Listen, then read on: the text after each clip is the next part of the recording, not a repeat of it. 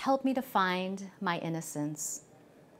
I may have dropped it on the bus last week, when I also lost my cell phone and a notebook full of poems. I keep dropping things. I forget where I've left things. People keep taking my shit without asking. Maybe I've forgotten what I've lent out. I can't hold it together. I'm trying, so help me to find my pride.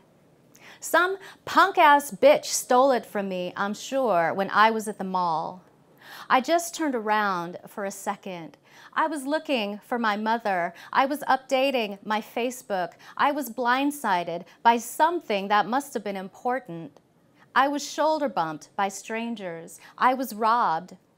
I searched all my pockets, my skinny jeans in piles of laundry, my shopping bags, my crumpled receipts, and it just wasn't anywhere.